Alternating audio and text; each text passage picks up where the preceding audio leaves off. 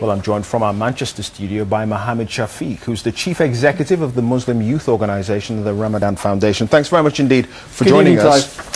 You initially you initially believed that Geert Wilders shouldn't be allowed into this country. You agreed with the Home Office banning of him. You've since changed your mind. Why?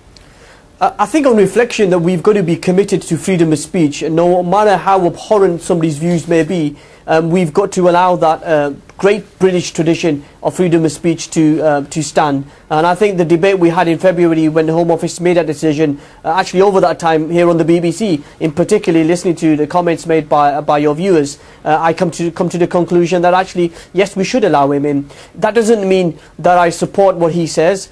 He's a fascist. He's somebody who demonizes and attacks Islam under the cloak of freedom of speech, and there can be no justification for it. And can I also say that Mr. Wilders, yesterday I spoke to him on BBC 5 Live, and I say to him again, if he's keen to have a debate on these issues, we want that debate in a peaceful, tolerant and respectful way. But as always, he hides in his bunkers away from a real chance to have a debate. But there are many Muslims who would disagree with what you've just said in supporting him actually coming here and making his views known.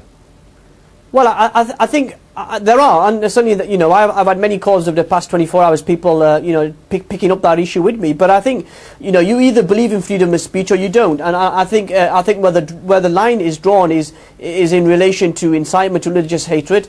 And he does not like Islam. He does not like Muslims. He demonizes and attacks our faith. Clive, we are really up for a debate. If you want to criticise Islam, we're up for that debate.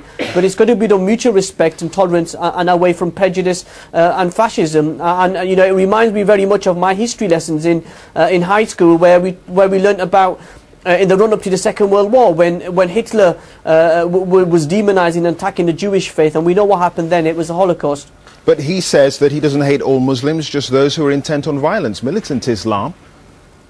Well, I mean, this notional debate that he's speaking up, I mean, yesterday, for example, he made that very same point, and when I pushed him, he has a problem with Islam. Muslims follow Islam, so if naturally anybody attacks our faith, we're obviously going to stand up and take some responsibility for that. And he is not, somebody who wants to promote good relation between good communities. And I think what's unique about this country, Clive, is that we live in a multi-faith, multi-ethnic society, and that's our success. And anybody who tries to come in this country to discord that harmony, they will not be welcome. In the same way, those that demonstrated today outside the House of Commons do not represent the Muslim community. They're again a small minority of bigots and do not represent the Muslim community.